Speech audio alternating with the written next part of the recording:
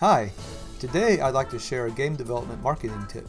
I wanted to have some cards printed with Steam keys to distribute at conventions.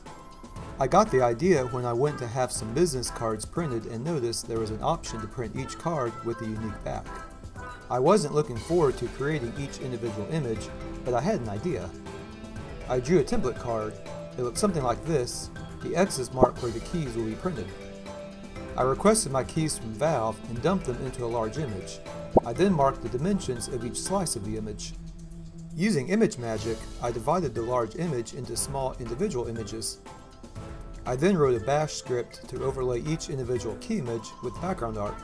The result was 100 images, each with the background art and key ready to send to the printer.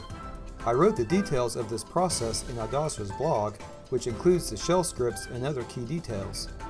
If you'd like to read this post, head over to the link in the description. If you found this tip helpful, please check out my indie hybrid platformer RPG, Idazra: The Electric Renaissance on Steam. Any support would be much appreciated. Thank you for watching.